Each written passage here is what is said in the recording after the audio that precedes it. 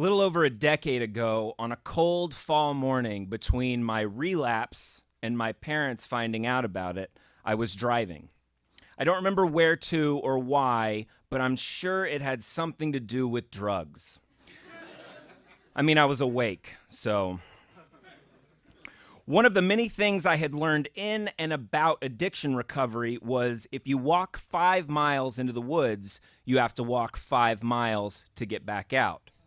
But 5 miles is a long way, and even longer when you're 20 years old.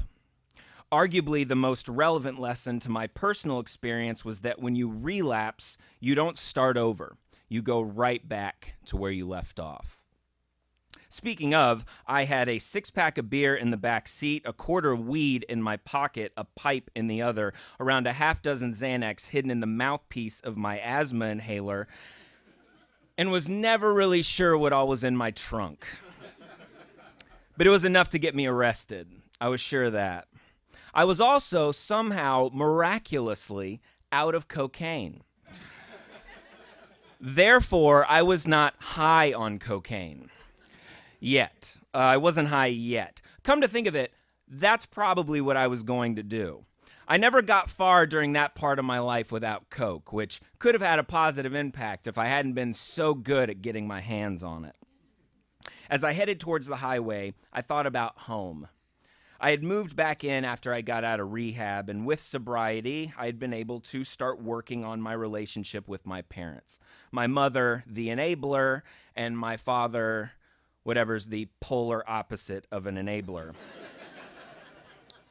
It had been nice to be back in their good graces for a little while. A long dead piece had been revived when I did my outpatient treatment and the 90 and 90, which is a mandatory NA meeting every day for 3 months. But this piece just wasn't enough to distract me from the absolute misery I felt. A really fun thing about getting sober, especially as a young person, was the strong emphasis on completely abandoning everything about your life. You can't go to the same places, you can't hang out with the same people, you can't do the same things. I wanted to die. Really, that made the most sense considering it felt like my life was over. So a few months after my 21st birthday, which I reluctantly celebrated sober, I was finally able to justify risking everything I had gained back with my parents, and eventually worked up the courage to take a hit, then a pill, then a drink, then a line. Things got weird at home when I stopped going to NA and started lying again. My mom and dad knew something was up, at least enough to cut me off and suggest I think about moving out. So, without the emotional, or more importantly, financial assistance of my parents, going right back to dealing only made sense. Selling drugs was like a drug. Actually, yeah, that's definitely what I was doing that morning. I sped through a couple turns, and then I was getting on the interstate. The on-ramp was long and curved with plenty of road to build up speed, and I used it accordingly. It was early, but I was focused, and as I hugged the turn, boom. I'd never heard an explosion like this in real life. Once, as a kid, I lit a firecracker in my hand and the fuse burned too quick. That was loud, but this was like holding a bomb. My ears were ringing so bad it took a few seconds to realize I wasn't moving anymore, and a few more seconds to make out the car I hit. I could barely see through the smoke. It wasn't like the smoke I was used to. Not sweet or pungent and transparent. It was more metallic and poisonous, a thick white.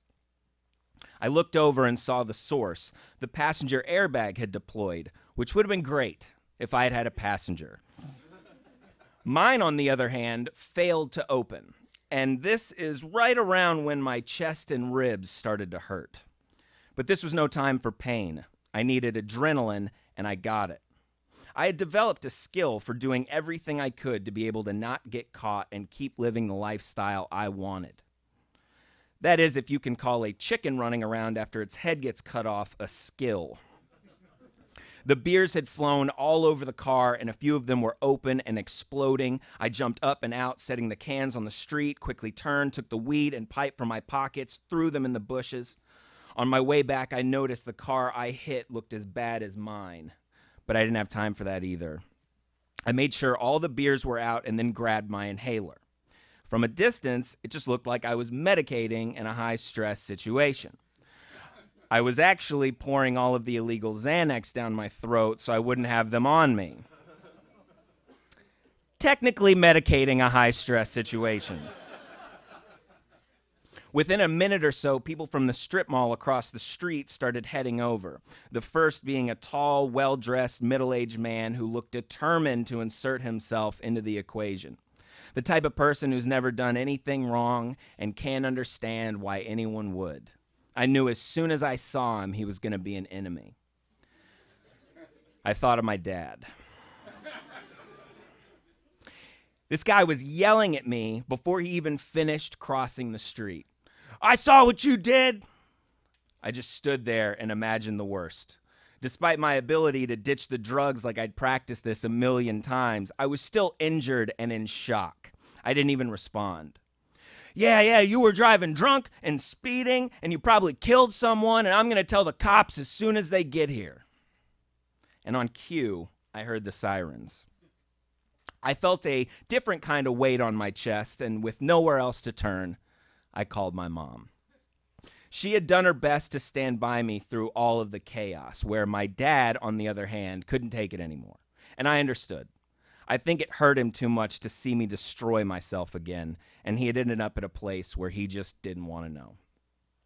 As the phone rang and the sirens got louder, I remembered that they were on vacation, but knew I had to talk to her before the cops did.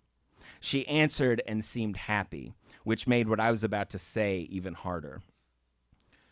Mom, I'm okay, but I just got in an accident and I have beer in the car. I wasn't drinking, but I have been using again, and there's a lot of stuff in the trunk, and the cops are on their way, and I don't know what's going to happen. And without missing a beat, she said, okay. I could feel her smiling through the phone. Did you hear me? I asked. And she responded, yep, sounds good.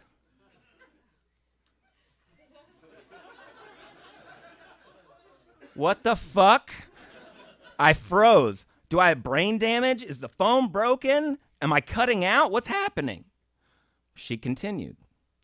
Okay, well, Dad and I are on our way to breakfast, so let's talk later. Oh, okay. I see. As it clicked in my head, I croaked out, I am so sorry, Mom. Okay, right. Well, we love you too. I'll tell Dad you said hi. Mom, I'm sorry. But she was gone. I'd apologized to her so much throughout my life, it felt as natural as breathing, but more like breathing in the cold because you can see your breath and think about it more than usual. I hung up as the police marched up to the scene and the citizen's arrest assholes started answering questions they haven't even had time to ask yet. This kid was driving drunk and speeding, and he hit this poor woman. I took a deep breath and prepared to speak, to at least try to defend myself. But I didn't even have to, because all the other witnesses saved me. They jumped in and insisted to the officers, no. That's not what happened at all. And as they revealed what really happened, I did my best not to faint and or look as guilty as I'd felt up to this point. Apparently, everyone had seen this crazy woman, for a reason known only to her, reversing quickly down the on-ramp. Our cars met at the turn, and the asshole must have only seen the aftermath of the impact. It wasn't the first time I'd been profiled. I acted like a punk and looked the part, so in retrospect, I can't blame him for assuming it was the tattooed, pierced, exploding beer juggler's fault. But at the time, it took whatever strength and cognition I had left to not victory dance and jump for joy. Also because there was still the matter of explaining the alcohol and praying that no one had seen me ditch the drugs. But at this point, the cops were much more concerned with the woman in the other car, who was now clearly the actual criminal here, and the man who had just been shouting nonsense at them while they were trying to do their jobs. No sobriety test, no search of me or the car, and no idea what was now in the bushes, my stomach, and the trunk. This couldn't have possibly been proper procedure, but I wasn't going to argue. The officers took everyone's statements as an ambulance hauled off the woman, and it was over as quick as it started. I never even saw her face. My car was totaled. So combing for any and every shred of illegal evidence didn't seem even remotely suspicious. It just looked like a guy getting his stuff out of a car he'd maybe never see again. I very carefully made sure to get as much as I could, including everything in the trunk. A digital scale covered in weed and cocaine residue, various sizes of baggies, another pipe, an empty bottle of illegal promethazine cough syrup, an almost empty Maker's Mark bottle, and enough cash to re-up. I wrapped it all in the sleeping bag I took with me everywhere, and the cops offered to give me a ride.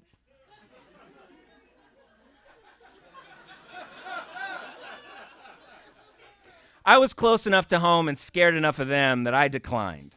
And they let me, which is crazy. Looking back, I was clearly injured, in shock, with the adrenaline quickly wearing off, and unbeknownst to them, the handful of Xanax was really kicking in at this point. And there was probably a pretty good chance I wasn't going to be able to make it. But on I went, a headless chicken. It wasn't 5 miles out of the woods, but it was a start. Thank you.